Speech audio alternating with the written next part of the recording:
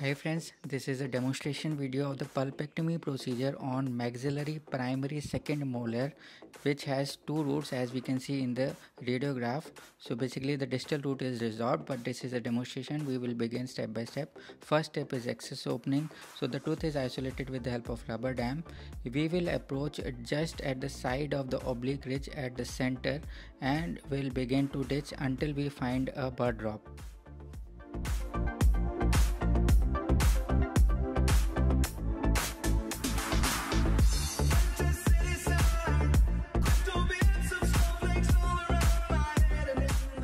Remember to go slowly so that we can find a blood drop, and when we are able to just locate or go inside the pulp chamber, then we can shape the cavity according to the access opening so that we can get a straight line access.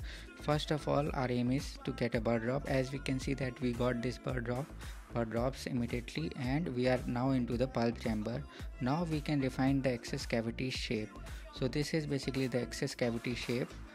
I just missed the recording of the segment that I prepared, so we are just continuing with that. Now when we have prepared the shape of the access cavity, now you can see that there is the roof of the pulp chamber just beneath the two openings.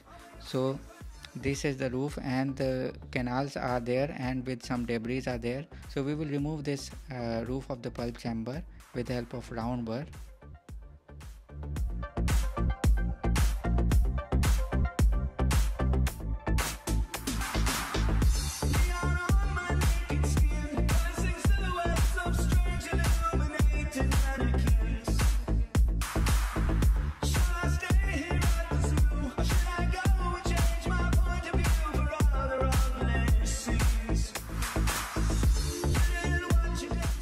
So now as we have removed the roof of the pulp chamber, now we can see that there are canal opening clearly, and along with that there are some debris.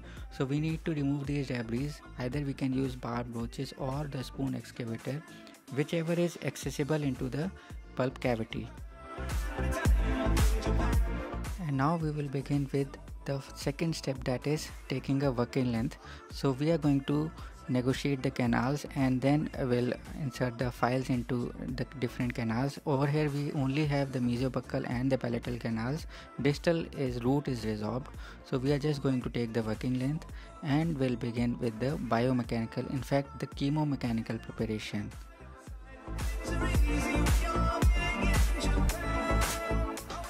So always remember that initial canal preparation is always done using a 10K file or 15K file, and then we prepare the canal.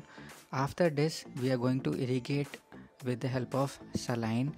We can also use 1% sodium hypochlorite and 1% chlorhexidine solution.